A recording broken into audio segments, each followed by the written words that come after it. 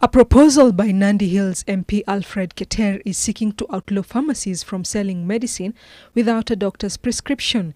Keter wants the Pharmacy and Poisons Act 2021 amended to prohibit the sale and dispensing of medicine without a prescription, known as over-the-counter drugs. This is aimed at safeguarding the health of Kenyans and encouraging them to seek professional advice, regardless of whether the sickness is minor or major.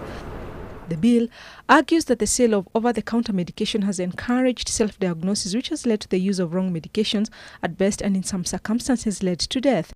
An alarm was recently raised over increased use of sex-enhancing drugs, famously known as the blue pill, largely purchased over the counter. Some of the most abused drugs include painkillers, antibiotics, anti-malarial drugs, and natural herbs.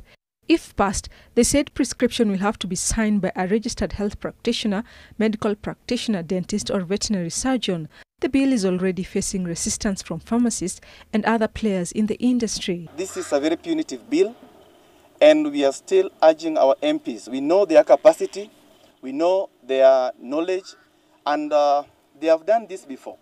And we are calling upon all of them to reject this bill in totality. The Kenya Pharmaceutical Association submitted both soft and hard copies to the Senate and the National Assembly on 23rd February 2021.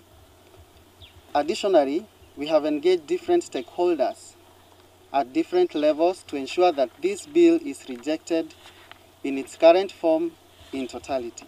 Currently, there is no law requiring a medicine seller be registered as a pharmacist. From the remote part of this country, we'll be forced to travel over 50 kilometers to seek for a prescription for pain medication such as Panadol for a toothache, which is currently available over the counter in a nearby pharmacy.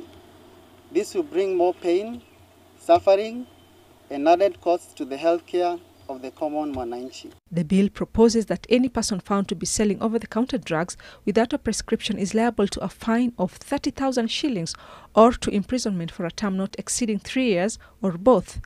Rose Wangoi, NTV.